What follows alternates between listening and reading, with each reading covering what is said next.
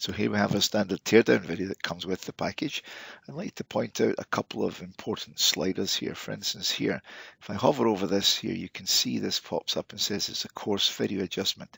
This actually lets you slide through the entire video's entirety just by dragging and dropping it around here.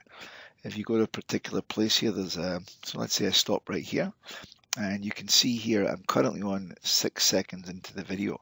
Now there's another control up here.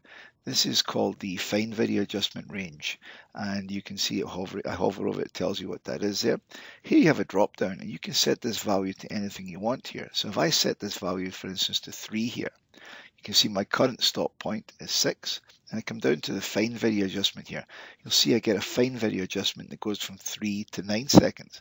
And if I slide here, this just goes within that particular range here.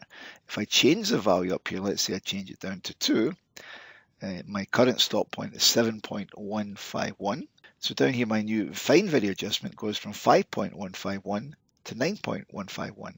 So what it is this stop time plus or minus whatever value you select here. And this can be very useful in actually getting exactly the correct breakpoints in a time study here. So for instance, if I double click this, it'll play this activity back here. And now what we're going to do is I'm going to wait for this guy to move and drop this down here. So I'm just going to play the video forward, and I'm going to miss exactly when he starts to move again. So we're looking for this guy to start collapsing the cage. And you can see you're watching him.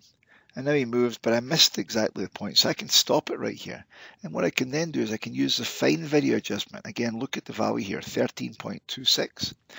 And my current range is plus or minus 2. So down here you see it goes from 11.26 to 15.26.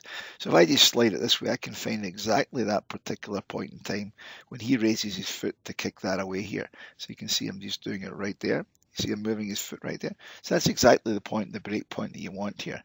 If I wanted to start my timing from there, I'm going to hit the start button. The current stop point, which is this, will become the start time. And then we will let him collapse the cage. So you see that became the start time. And I miss again the ending time. So I can do the same thing here. So I can just slide it back and find exactly the point when it stops dropping it down. You can see it coming down right to there. So now I've got the exact time that I need for this particular element. And that would be the collapse cage element. So I click collapse cage and I click on the save.